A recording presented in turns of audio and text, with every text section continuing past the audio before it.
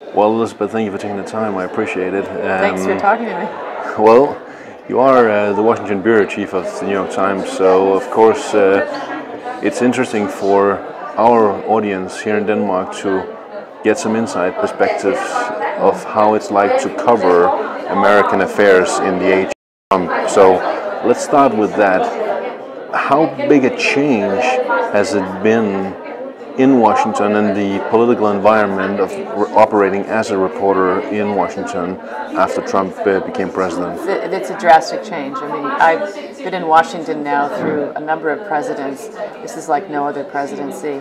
The main difference is the relentlessness of it and the unpredictability of it. The president, as this morning, it's often up at 6, sometimes even earlier, tweeting. And often up till midnight, also tweeting. So it's a long day, and often the tweets have real policy in them. Sometimes they don't. We ignore those, but often they have their major decisions in those tweets, and so we have to view them as if they are major White House pronouncements.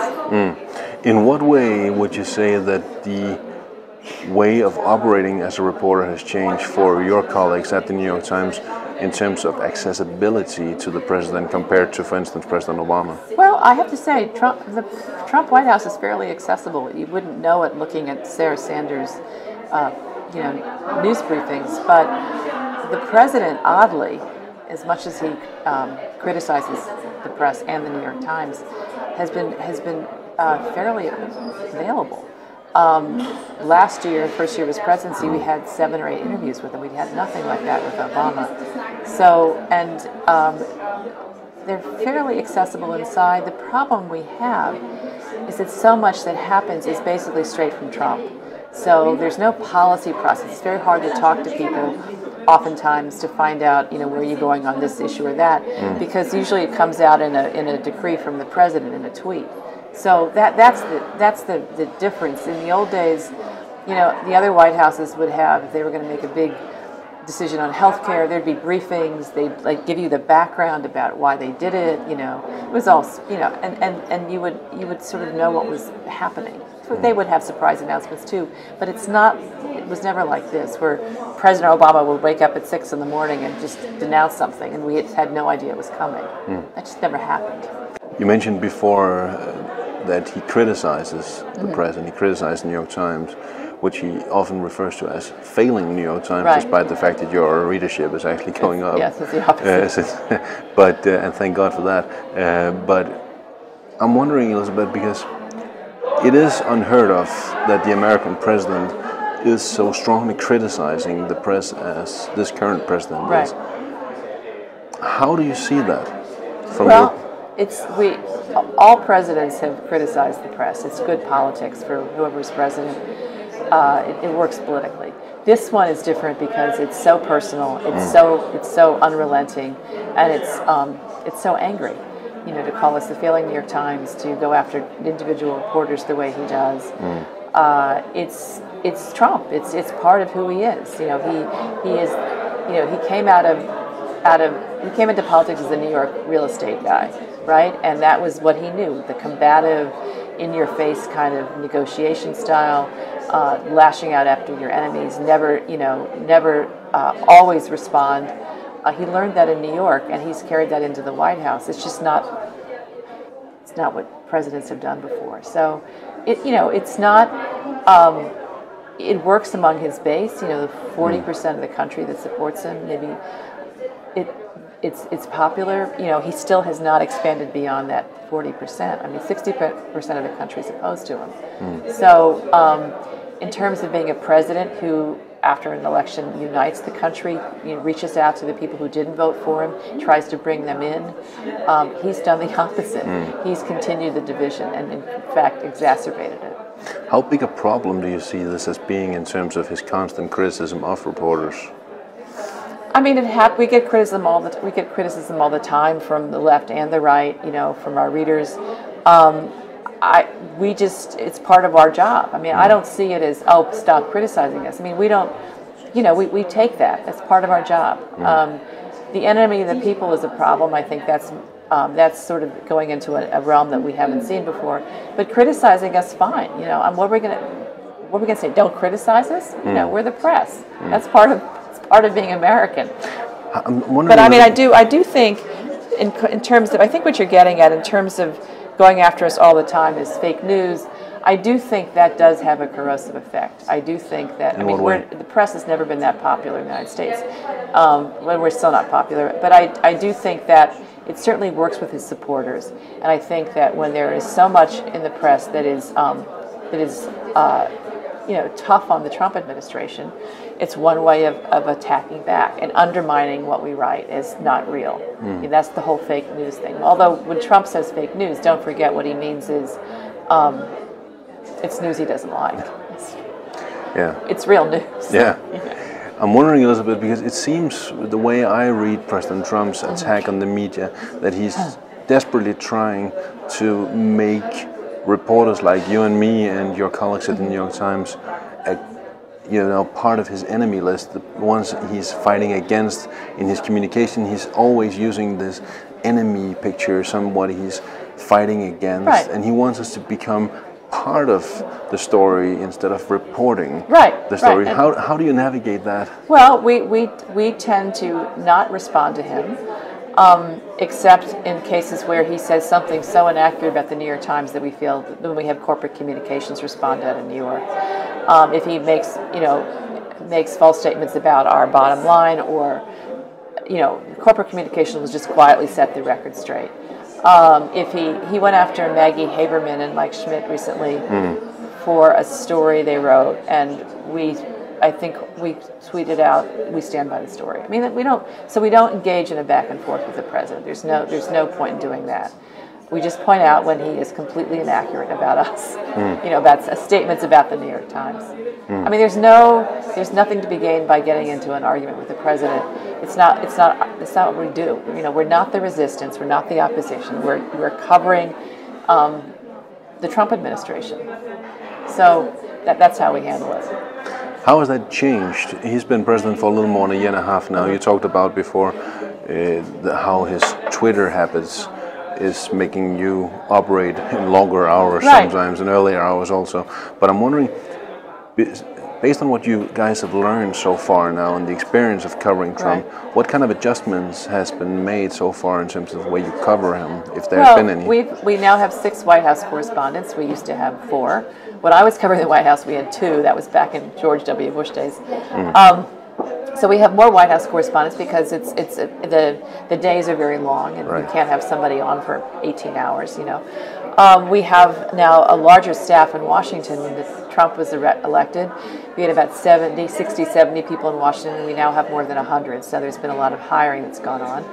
We now have the Washington Bureau staff starting at 6 a.m.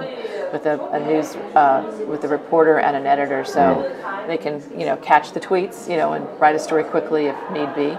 And we've always had a night editor in Washington, but now we have the night editor is often there till midnight or 2 a.m. So basically, we were virtually 24 hours just in Washington. Of course, we have the Times is a worldwide operation, so if we're not up, at 2 a.m., there's Hong Kong and then there's London, so we pass on.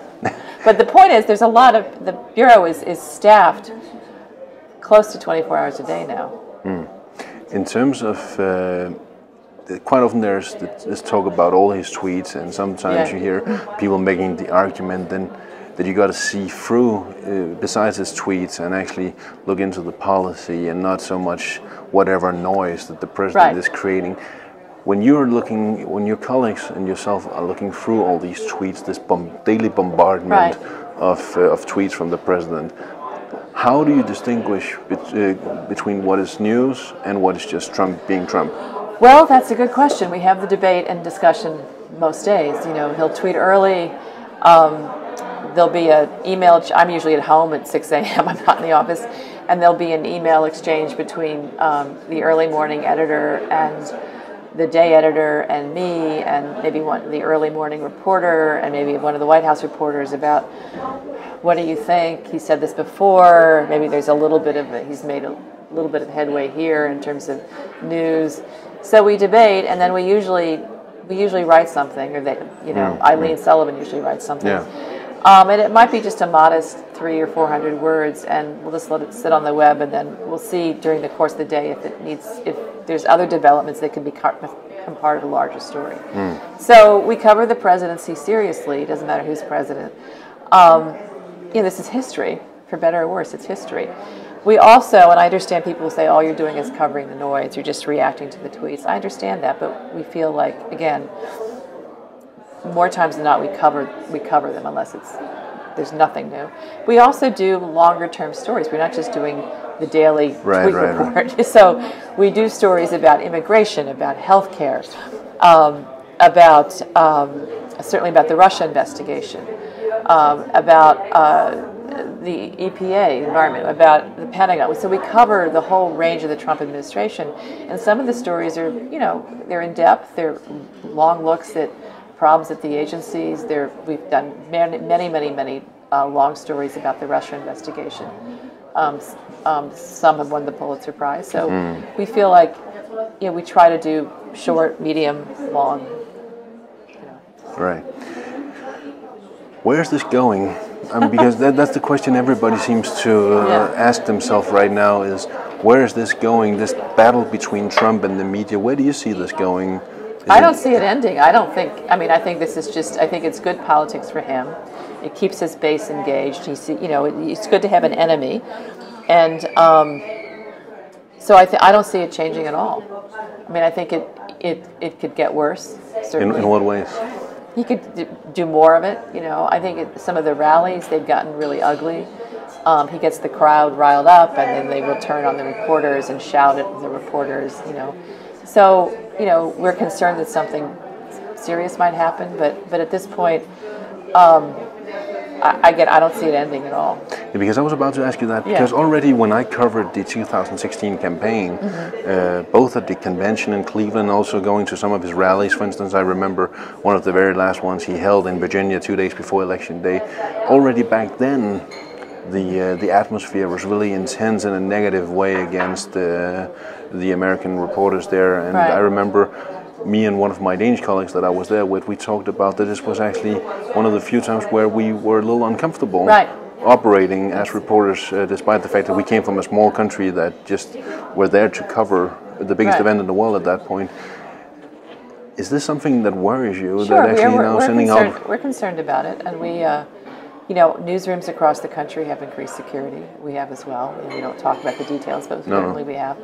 And I know there's television reporters who are more recognizable than we are, who are not traveling with security. So it's just a fact of this new world we live in. Finally here, Elisabeth, it's a little more than 2 months away from Election Day in 2018 with the midterms. And then we can move on to the next big election, 2020, where, at least for now, we are expecting President Trump to run for re-election.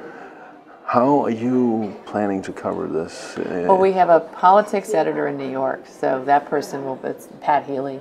So we've always had a separate politics editor from the Washington bureau chief. But so he will have a team of reporters covering the country, covering the candidates. We expect to be a large number of candidates. Washington will obviously have some reporters in the mix for that as well. So it's a huge operation.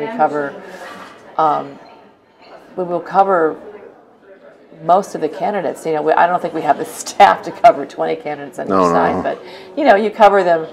The field narrows down, as you saw, and then by the end you've got a handful, and you've got people on those candidates full time. But we'll certainly cover the country, in a way. This is the national staff does that, not Washington, who goes out in the country, and I think we'll certainly cover Trump supporters very closely. We already are doing that, but different than we did in 2016. Yeah, because I was about to ask you that, based on also what we, from our part at Congress, and what we learned in terms of also what took us by surprise and how the 2016 election campaign evolved in a rather unexpected way, with Trump on one side and Bernie on the other side. Based on that also, is there going to be adjustments? And what kind of adjustments are you making in your coverage based on also what maybe took you by surprise, if there was anything? I think again we're much more focused on covering the country. Right. You know what people are actually saying on the campaign trail, and you know, we're aware of what happened last time. It happened to everybody, but we're aware that it happened to us, and so we already have more people out in the country, and I think there'll be again less reliance on catching it off of television, more focus on actually being there, and more, I think, in-depth interviews with Trump supporters, and they're a mixed bag. Trump supporters, they're not all, they're more diverse than we thought, than we realized. Final question, Elisabeth, is President Trump hurting the American press right now, or is he in some ways, which he probably don't intend to, actually strengthening it? Well, I think it's both. I mean, I think that it is corrosive for him to say over and over again, fake news, fake news, fake news. And I think, again, he's preparing the ground for, a report from the Mueller investigation. He's preparing the ground for, perhaps a big loss in the House in the midterms. So that's very corrosive, and that's damaging. But I also think that his presidency has reminded all of us in journalism why we're in journalism, holding power to account. And you could say maybe we should have realized that in a bigger way before. Yes, but we now know why we do this, and I mean, that's good. And I also there's a tremendous interest and demand for quality journalism that we've seen. And the truth matters, facts matter. That is true. Okay. Well, Elisabeth, thank you for taking the time. Thank you. I appreciate it. Thank you.